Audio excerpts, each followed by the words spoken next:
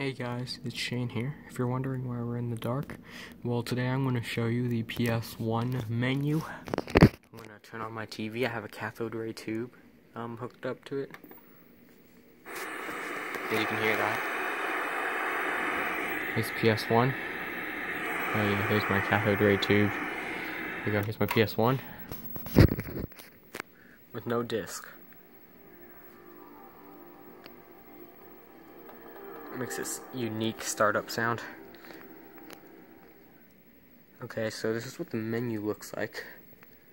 Let me find my controller. Where's my controller? There it is. Okay, so we're gonna go on the memory card. This will show you all your memory card data. So for example, I'll put in my memory card, which is right there. Put it in. It's very hard to find a slot in the dark.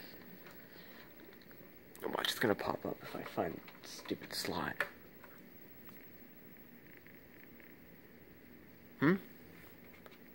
Yep.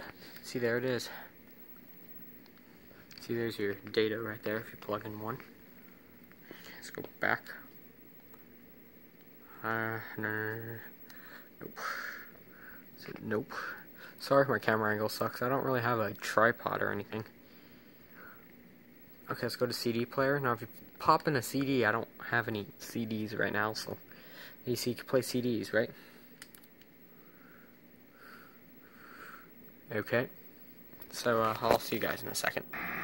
Okay guys, so if I entered a PlayStation 1 disc and start it up, this is what happens.